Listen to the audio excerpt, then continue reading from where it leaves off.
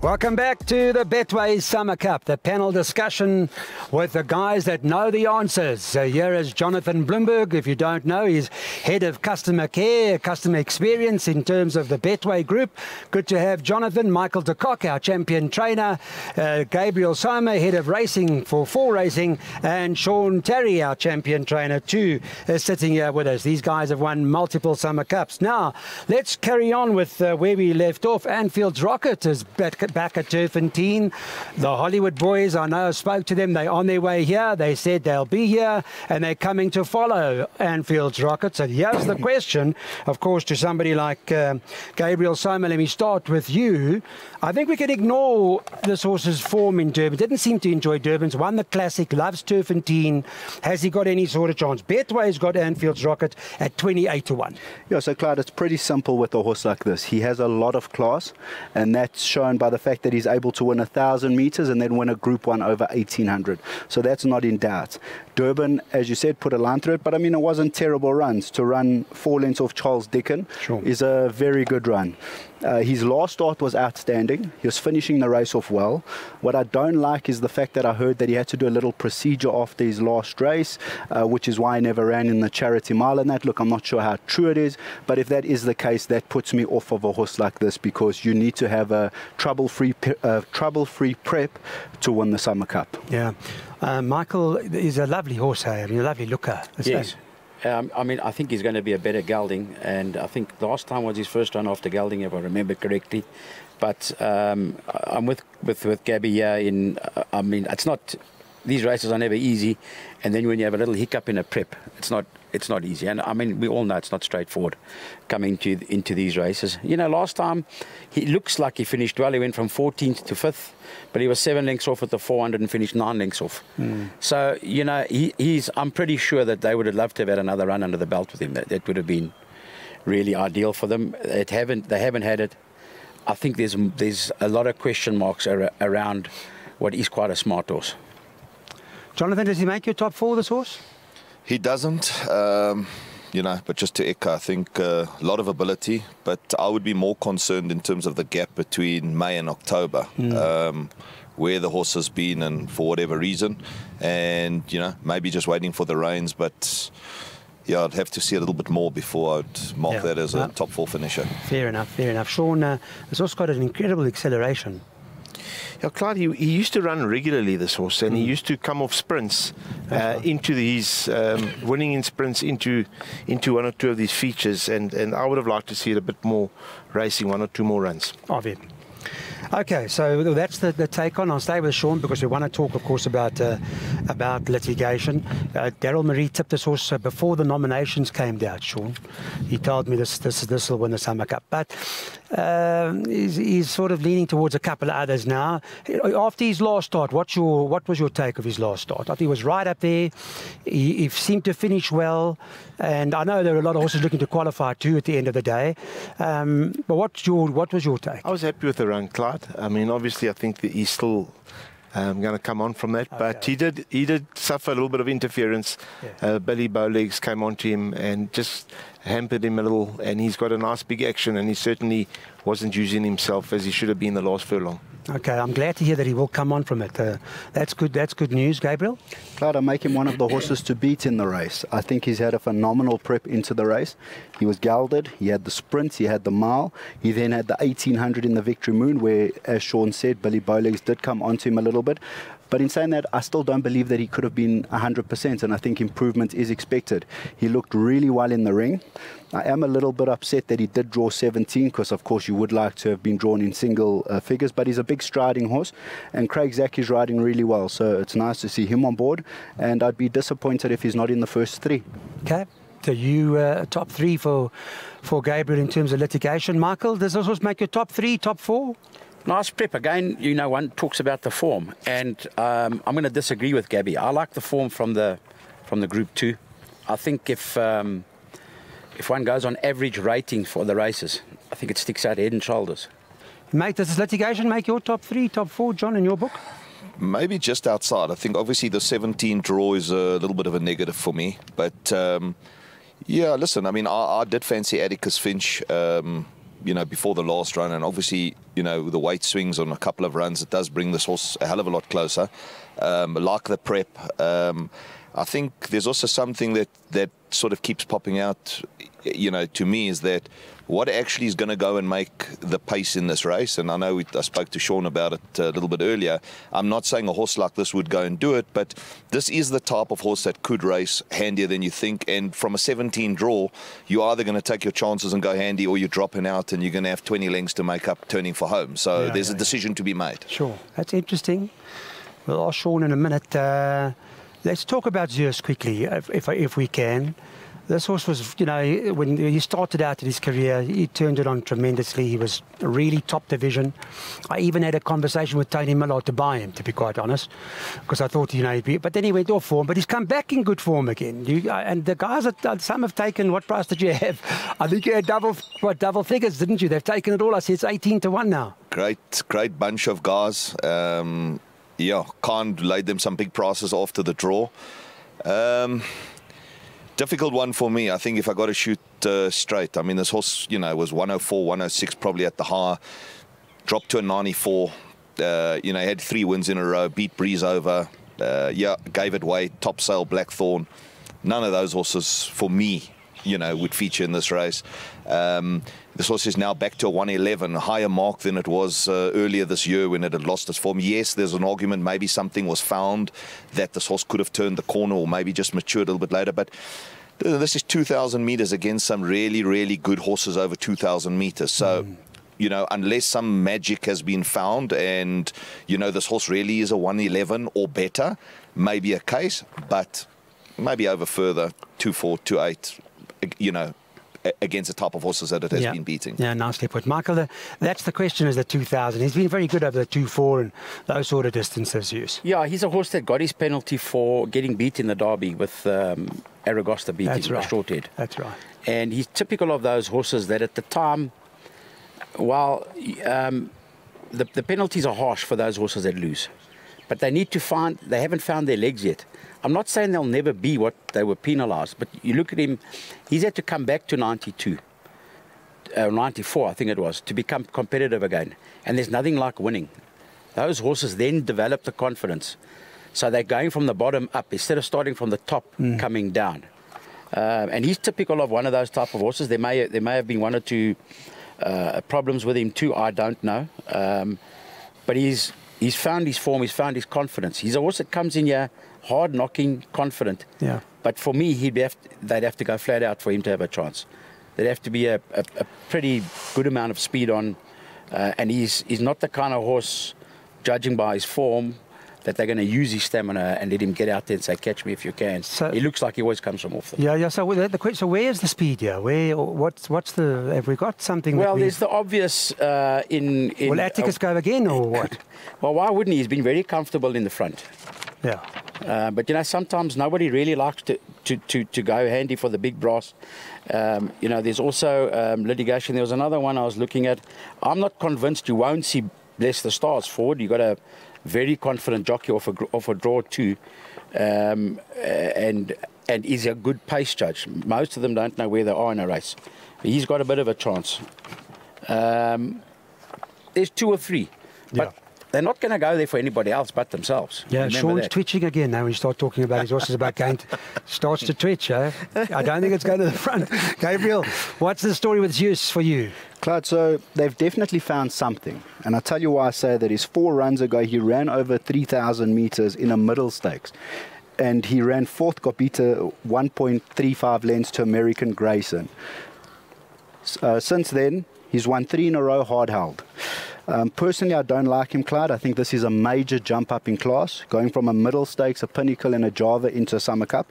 And one thing I don't like, and this is my personal view, is a horse coming back in distance. I way prefer a horse stepping up than a horse coming back, because you need speed to win a 2,000 meters at Turffontein. And I know it sounds weird, but it's very difficult for a stayer to step down to a 2,000 and have the speed to win a 2,000.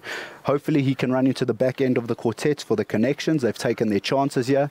There was the Stayers race on the day, yeah. that looked pretty much at his mercy, so they've taken their chances. But Letty, not for me at this stage. Okay.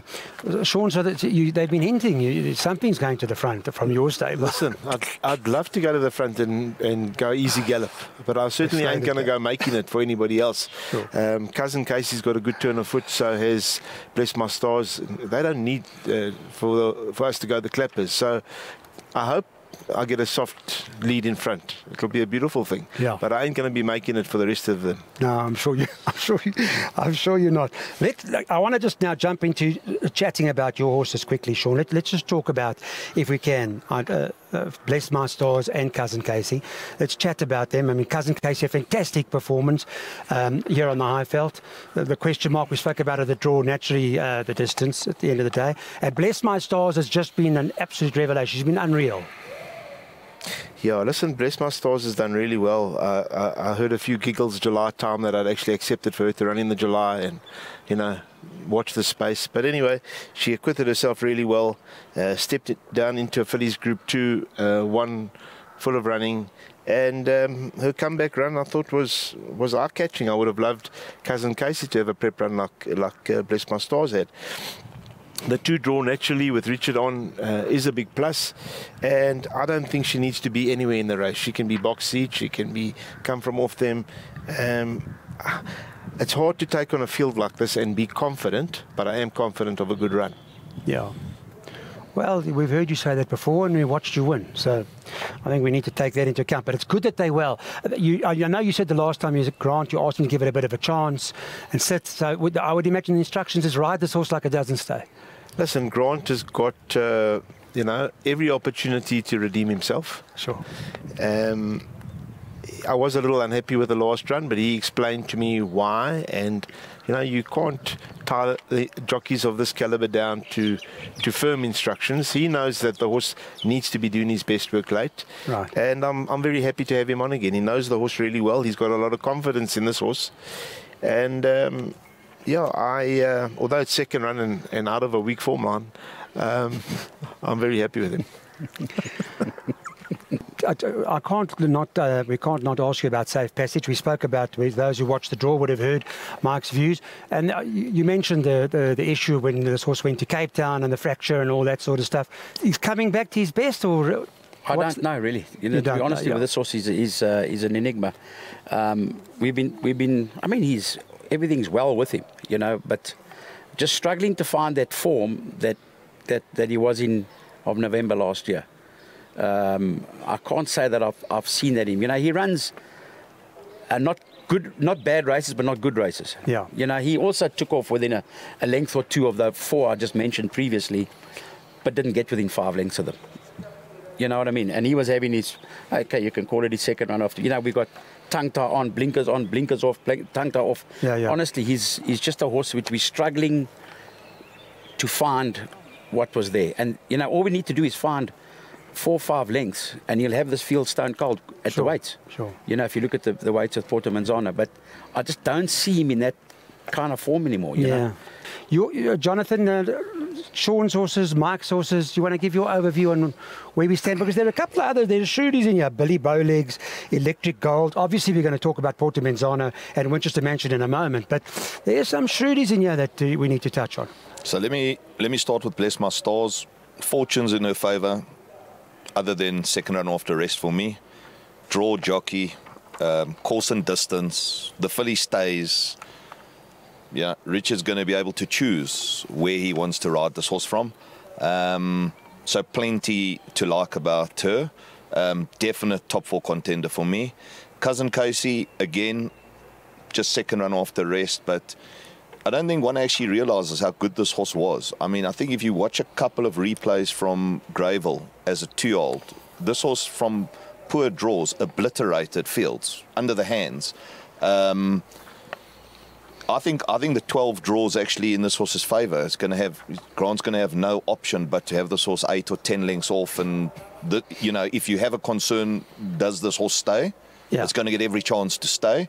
The horse no doubt will have improved. I thought that the Met run, if you go and have a look at what went wrong there, and the horse found itself in front into a gale force headwind and only got beaten 1.8 lengths. This is a serious racehorse. Would not shock me if this horse won convincingly. Interesting. Very interesting. Gabriel, I just want to talk to you quickly. Atticus Finch, Billy Bowlegs, Electric Gold. Are they Shrudies in the, well, listen, they're in the top 10 in the market, so I don't want to say Shrudies. But they're the type of horses, if they had to win, would you be surprised that they... Clyde, simply, Billy Bowlegs is my first choice in the race. Gosh. Atticus Finch is my second choice in the race. As I said, I'm going the Victory Moon form, and it's pretty simple as to why. If you have a look at a horse like Billy Bowlegs, as a 3-year-old he ran in the Champions Challenge. He was able to get beat 1 length to a horse called Porto Manzano. In the Champions Challenge as a late 3-year-old, he's now 6 months down the line and he's better off at the weights. He's having his 3rd run after a rest. It should be a case of he's made more than 1 length improvement. And even if he hasn't, just with the weight difference, it brings him closer to Porto Manzano. So he has to be a massive runner. It's impossible this horse is 18-1. Atticus Finch, unexposed. We have no clue as to what his limits are. He's been very, very impressive, and he's had a lovely prep into the race. Calvin rode a really good race last time. He got to the front, and he actually went a sedate pace that suited him, and he kicked off it. If he gets a similar type of front running lead, then he's going to be a massive runner. But we don't know how good this horse is. He could be 125. We don't know. Yeah. We'll see on Saturday. It's his acid test, but he's a massive runner. And Electric Gold sprung up. I was coming up the inside, the closing stages. Correct, he did. There's 2 concerns. Is that he's badly off at the weights now with those horses. But more than that, if you have a look at the comments, respiratory noise, okay. He now steps up to 2,000 meters. That's a complete put-off for me. I avoid horses like that big time. Before we close up, I want to ask you, Sean, Winchester Mansion, great horse. Porto Manzano, being a great horse. Those are the 2 that are top the boards at the moment, at this point in time. Don't ask me to tip Winchester Mansion, because I found this horse to be the best handicapped horse that I've seen in racing in the Gravel 1900. I tipped it to the world and I got beat. It came to win everything after that. So yeah, he's done really well, but it just shows you what the habit of winning does for a horse. How he just kept on improving, and obviously, as Mark touched on, he's got to have an undeniable chance based on his charity mile run. Gabriel, the 2, Winchester Mansion, Porto Manzano, we need to just touch on those, talk about the top 2 in the market, the heavy hitters in the race. Of the 2, I prefer Porto Manzano because of the prep. Johan's done a phenomenal job with this horse, and hats off to him. To win a Summer Cup, to win the Champions Challenge and a Jubilee in between, and then be able to come and win a charity mile, 2nd run after a rest, dropping from a 2,000 is unheard of. So well done to him, and it puts this horse in a really good position to defend his crown. He raced 3 wide for a long part of the way in the charity mile. So the fact that he was able to win the race was a really good win. And because of that, I don't think the 2 pounds will make too much of a difference. So as I said, of the charity mile horses, I still think he can follow up out of that race. Okay. The big hitters, Winchester Mansion, Porto Manzano, of the 2, which do you prefer? Porto Manzano, I prefer of the 2. It would actually be nice that Lawrence will be able to watch the race, because we were in Paris together when the horse won the charity mile, and someone had to show him the replay of the horse winning. So yeah, I think the draw to me doesn't make any difference for that type of horse. There's only one way they're going to ride that horse. We know the horse stays. Argentinian horse getting better, as time goes on. Yeah, Winchester Mansion, I don't know. I prefer Billy Bowlegs, just to echo what Mark said. Spot on, 3rd run off, everything in its favour. And I go back to 1 run. If you take the time to watch the rerun of the Derby when Demelo won on Son of Raj and stole it at the 1,000 metres. That's right. This was an unlucky loser of the Derby. Yeah. This horse would have been higher than a 117 a long time ago. Great prep, ranged up in the last run. It looked, for all the money in the world that it would go on and win. Definitely my first choice. Okay. Well, you've heard it from our experts here today, and we want to thank them very much for their time. Don't forget about all of the additional pools, the tote pools, the pick 6 money, the quartet money that's coming in terms of Saturday afternoon. Make a note, because there's lots and lots to be had in terms of our big day. The pick 6 pool, they say 10 million. The quartet, they're talking something between 4 and 5 million here from the Betway Summer Cup team. Thank you, everybody. Please make sure, if you're on your way to Turffontein on Saturday, that you get here early, because you don't want to miss it.